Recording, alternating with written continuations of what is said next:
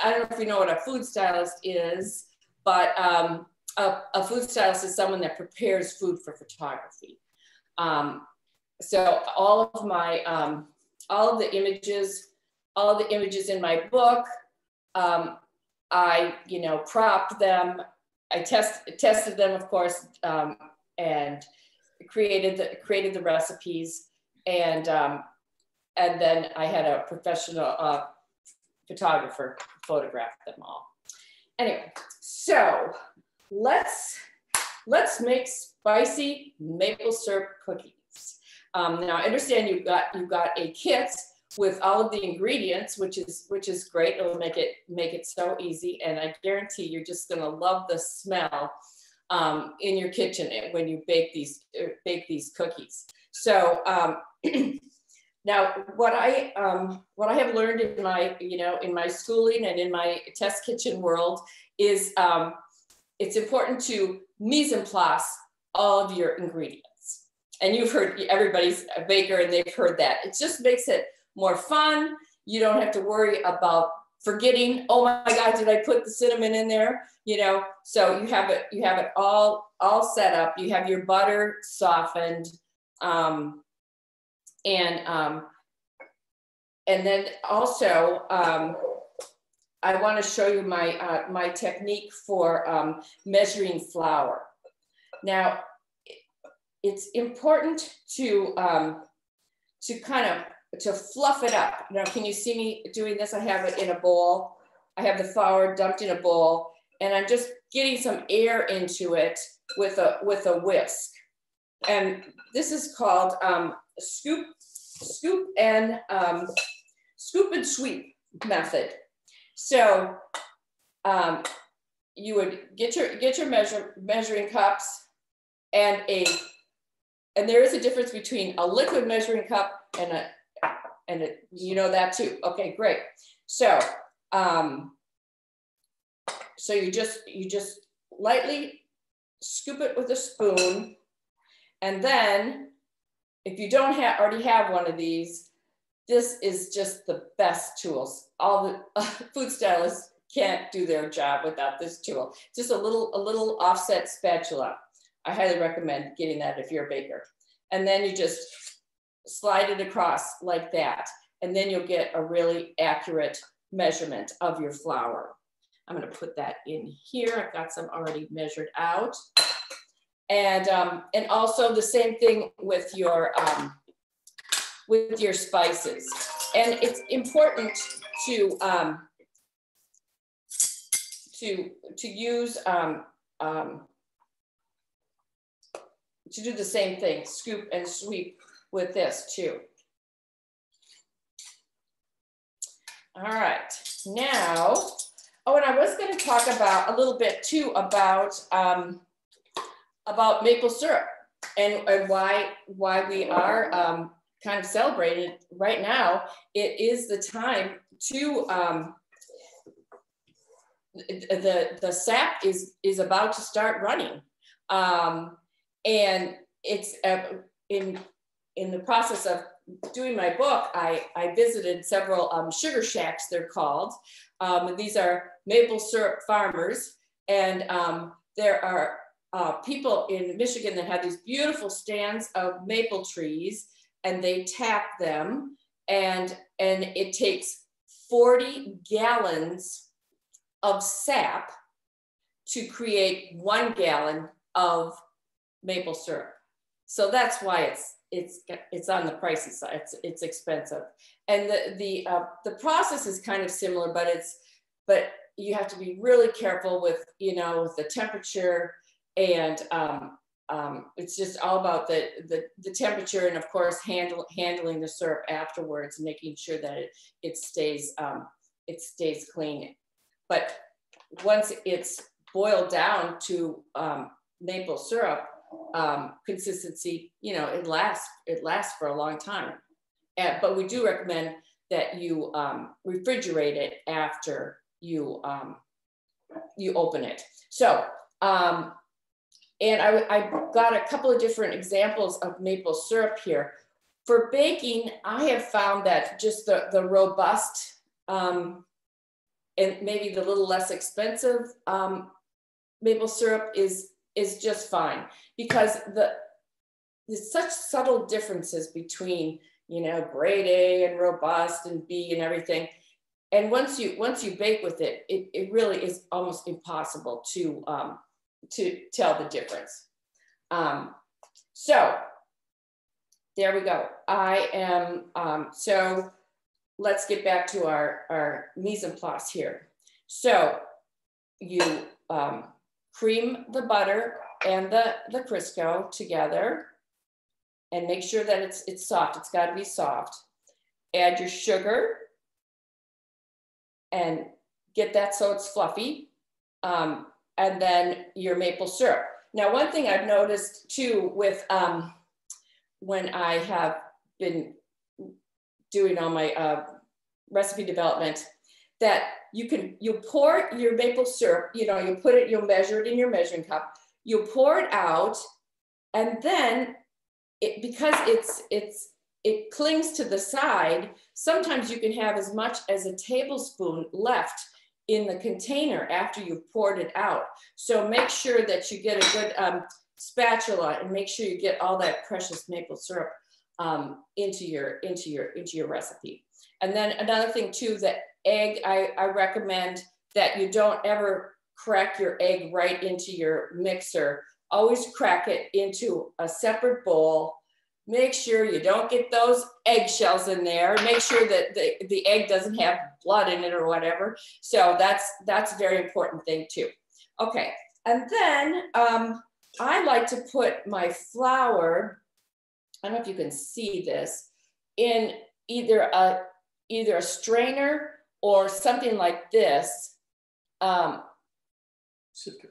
Sifter, yes. And then put all of the spices on top. So you can count the spices on top of the flour. Because sometimes you can get distracted and you come back and you go, oh, did I put the cinnamon in there? Well, is that in there? But then you can see it before you sift through it. And then if you use something like this or sifter, then your spices really get incorporated into the flour. So I highly recommend that. And don't ever forget to put the salt. You only need 1/4 of a teaspoon for this recipe. But if you don't put salt in anything, that's what makes things bland. You can put all the finest ingredients in the world, but if you don't put salt in, it doesn't taste it. The salt just kind of perks up your tongue so you taste all the other things. Okay, and then baking soda too. Baking soda, if you don't bake a lot, you might have this box sitting in your cupboard and you don't realize that it is expired. And it's not going to work. There you go. Yeah, check your expiration. And then also, I just read that because this is not a sealed thing, it's not a sealed box. It's a good idea to put it into a container that is sealed, and then it will stay fresh as long as the date on there. Okay. So, all right. So I want to show you how I've got some dough mixed up here, and I want to show you my technique for scooping it out and putting it on the baking sheet. Now these cookies, now everybody has different baking sheets, their oven heats up differently, and all those different factors can affect the outcome of your cookies. So I'm going to move these things over here so you can see this. Okay, so I love to use a small ice cream scoop because that helps make the cookies the exact same amount, So then they'll bake evenly, but if you have one with it's much bigger than the other, then that's going to affect, then the baking will be affected. And you just scoop in there and hold it up tight against the edge of the bowl. So you got a nice flat side, and you just dump it into your little bowl of sugar. Now this is just regular sugar. It's not the maple sugar. We're going to put that on later. So you just put that on there, and there's enough with this standard size. Can I just interrupt for a minute? I'm sorry, yes. Oh, it's just that your kits do not contain the maple sugar because I budget couldn't afford it. Yes, it's expensive. So you do have granulated sugar. If you happen to have maple sugar at home, yay. Yes. But or like Turbano sugar, or just yes. Or and the reason maple sugar is so expensive is so it takes 40 gallons to make 1 gallon of maple syrup, and then this is even less water, so there's no water taken out of it. So I mean, it is a very strong flavor, and it it lasts for a while, but yeah, it's kind of expensive.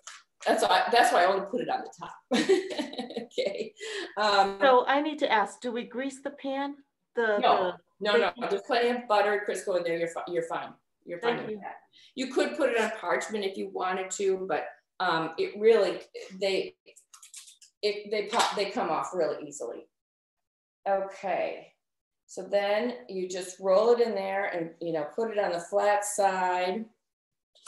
Can I ask a question? Yes. Can I freeze these before I cook them or not? Because these I haven't done that, but they freeze really nicely afterwards. Because there are 45 cookies it makes. I'm a person of one.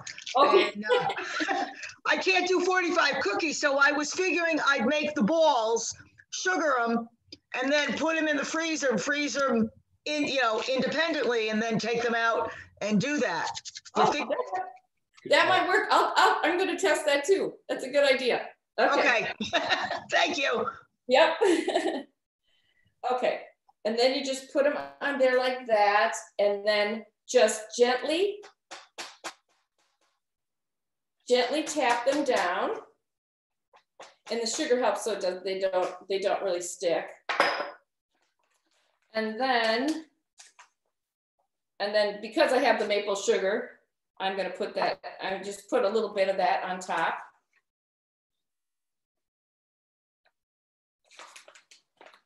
And then it's ready to go in the oven. And surprise, surprise, I have some in there already.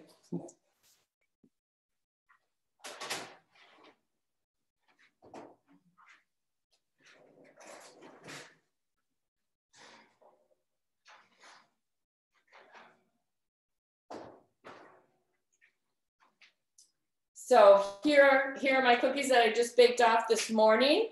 And you can see that they're all, because we use the scoop, they're all evenly sized, which is very exciting for a food stylist. We like we like our food to be pretty. And then we have lovely even crackling on the top too.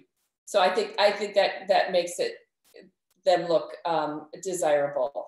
And I don't know, I just love these cookies. They're because I like a chewy but kind of crisp on the outside cookie, and that's exactly what these are. They have really good flavor. It's not like putting flour in your mouth. Oh, here's my husband. He's stealing one.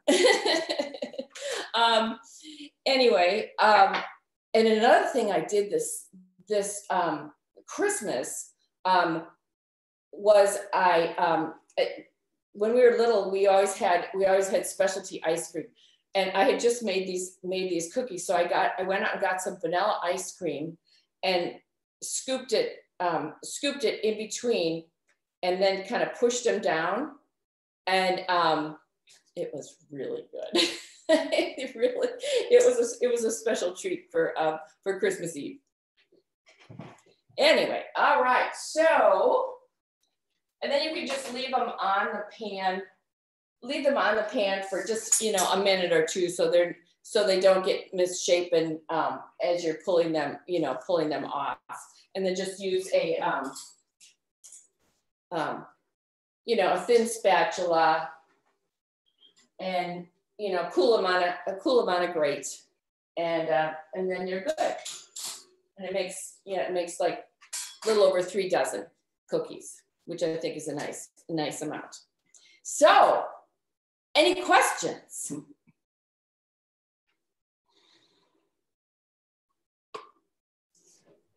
See, so Carol, you know, it makes a nice amount of cookies for sharing as well. Yeah. Oh, you're muted. We can't hear you being sassy. Does that mean that tomorrow you want a delivery? Yeah, no, there will only be like 4 librarians in the building tomorrow, so that's maybe more cookies than we need on a Saturday. Okay. I will individually bag them and drop some off tomorrow. That's lovely. Thank you. We like the individually bagged treats. Oh, absolutely. It makes us feel loved. Yeah. Oh, so I see a couple of you are definitely baking along. I know Carol is. Linda and Ken, are you baking along too? And Janet, I keep seeing you with a bowl, so you must be baking. The rest of you were clever and muted your cameras, so I can't see what you're up to. All right, I guess no one has questions. Oh. No, they look phenomenal. I know that I received a question in email. Someone wanted to know if she didn't have maple syrup, would she substitute something like honey, or would it be too sweet? Honey is pretty interchangeable.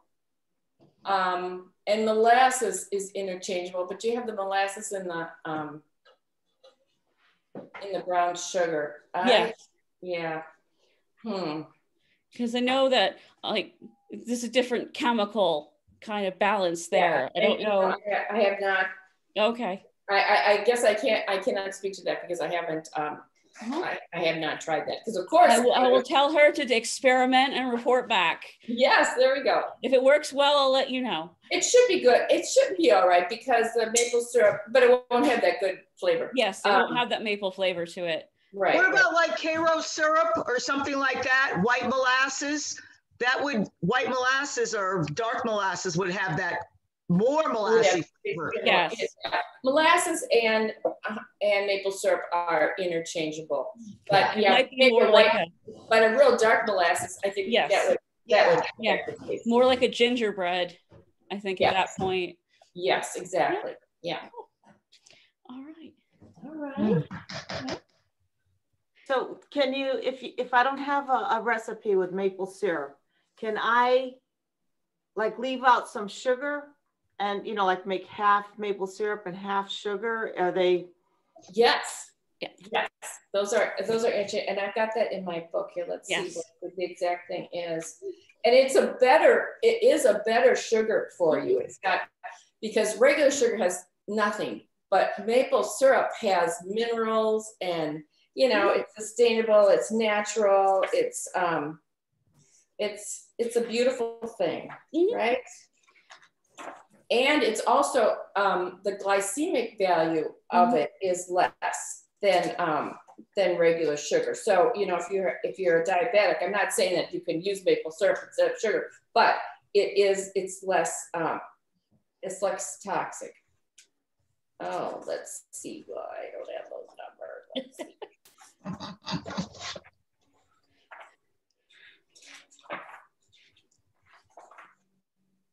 I don't want to give you any.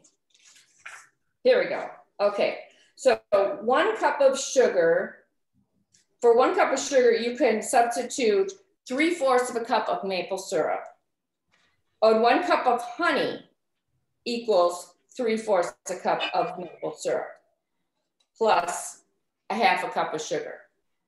Okay, and maple syrup can, like I said, can be substituted for molasses for a 1-to-1 basis. But like I said too, you know, I mean, don't be afraid to buy maple syrup because it lasts for, you know, it'll last for a year, and it's good for you.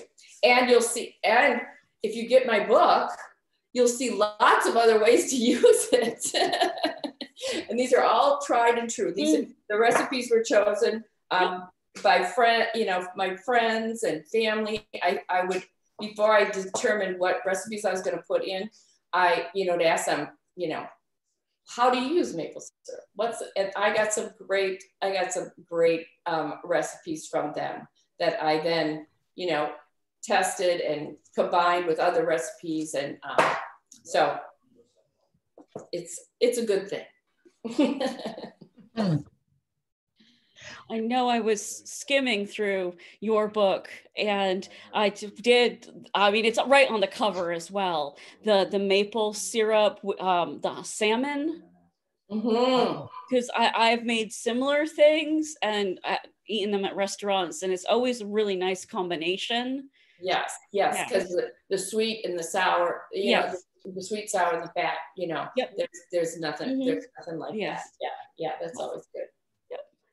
And the salt. Oh yeah. All right. And it's all like good food too. So. Yeah, all good for you. Yeah, all those omega-3s. All right. So, do we have any more questions, or should we just say thank you? Any questions? No. Looks like everybody's busy now.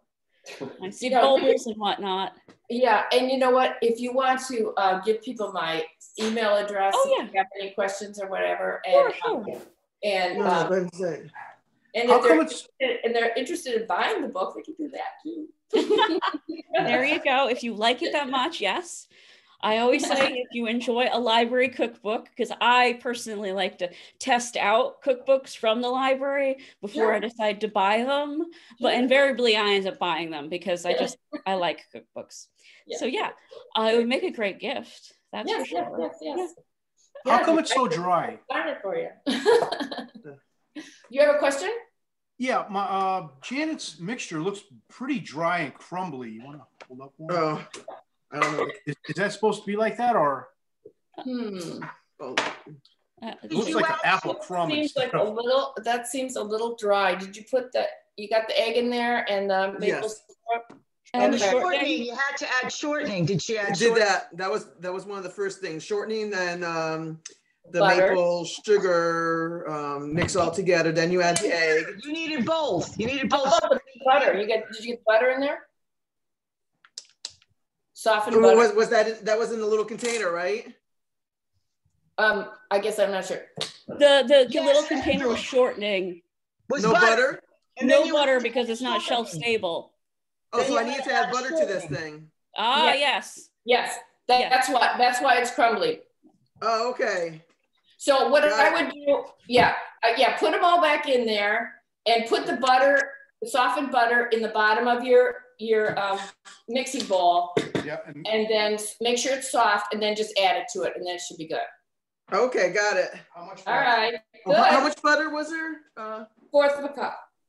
1/4 of a cup. Softened, yeah. All right, thanks. Oh, good. I'm glad you asked, because they wouldn't have turned out as well. Good. Oh, yeah.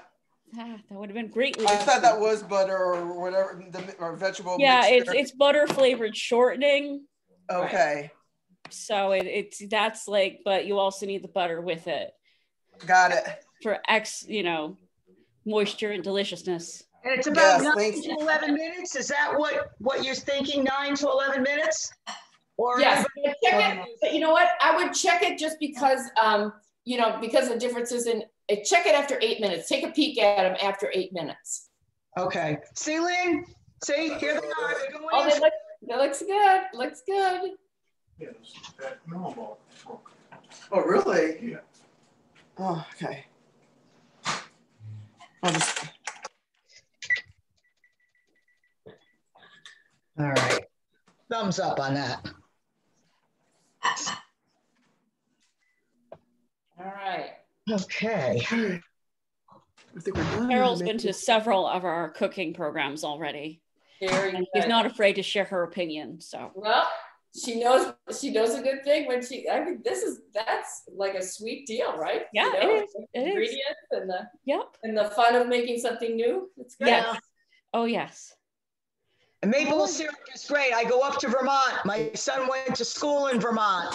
So we go up to the cider mill and we get fresh, you know, the maple syrup. But my problem is I'm a diabetic, so I can't use it that much. It isn't real good sugar-free maple syrup. Oh, yeah. So these are a treat. I've got my sugar-free maple syrup here, cheater, because I can't use the real stuff all the time. Right. But I mean, I'm not suggesting that you eat it, but you should check. It does have a less of a glycemic index than so if you're choosing between sugar and maple syrup, you the maple syrup. But the maple syrup crystals, those to die for. Again, going to the Vermont country store and a few other stores, you know, I have it. And very good. It's a long time. And this thing was like $8, but it's, you know, it is what it is. You once in a while, you do it as a treat. That's right. Absolutely. Absolutely. It does. It is it's good stuff. For sure. All right. Anyone else? I keep forgetting I'm muted and try to talk to you. Okay. I think you'd have more practice by that. I just wanted to say thank you. This has been really great. I'm glad that you said yes when I invited you. Yeah. And I look forward to your next book. Okay, good. Yep, strawberry. And I'd be happy to do a session like this in the spring on rhubarb. We won't say no. Okay. Because rhubarb is excellent, and it's one of those things that once you get it growing successfully, you kind of find yourself inundated with it. Yes. So new uses for rhubarb is definitely a plus. Absolutely. Whereas, as you said, the maple syrup, you buy a jar of it, it keeps for a long time. So you don't have to find yourself going, oh, what am I going to do with a giant bottle of maple syrup? But you look at your rhubarb plant and you're just like, that's a lot of rhubarb. Yeah. And then, another thing too, you know, like she mentioned that she goes up and watches the maple syrup happening. In your part of the world, they have it, or in Maine, I think Vermont is the biggest. It's the most maple syrup is made there. Yes, but we do produce it in Connecticut. We have sugar shacks. Yes, you do. Right. Oh, and another thing I meant to say that it was the American Indians or the Native Americans that taught us how to harvest maple syrup, how to make maple syrup. And supposedly the legend has it that they may have even served maple syrup at that first legendary Thanksgiving. So that's very interesting, right? Well, we do have a program. We have a program coming up in a few weeks with a woman who's written a book about the true history of classic New England foods. So I'm sure that she can give us some more background to the maple syrup. She's going to talk about baked beans and clam chowder and just a bunch of the things we associate as New England classics. When did they actually become classics? Whose recipes were they to begin with? It's just going to be fascinating. So we'll make sure to ask her about syrup. Absolutely. That because it really is just produced. It's not produced in Europe. It's just northern Canada and Vermont and over to Minnesota, but not much lower than that. No. Where are you, Corrine? Where are you? I'm currently in Arizona, but I'm just here 6 months of the year. I'm originally from Minnesota. Oh my God! And then I raised my kids in the Chicago land area.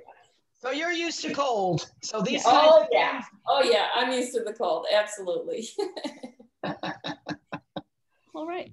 So thank you again so much. I will email everyone with your contact information. Okay. If there's anything else you want to add, or we'll just wrap it up. Well, it was a pleasure meeting all of you, and let's do it again. Let's do rhubarb. Yes, let's All definitely do rhubarb in the spring. Yes. Okay. All right, so I'll get in contact with you again. All right. All right. Hopefully everything will be calm by then as Yeah. well. And most of us will be having vaccinated at least once. Yes. So, oh my God, maybe in the fall we could have face-to-face programs again. Oh, wouldn't that be amazing? All right. Okay. All right. Good. Have a lovely weekend. Stay well, and Thank Yep. you. okay. Thank you. Happy baking, everyone. Thank you. Bye. Bye-bye.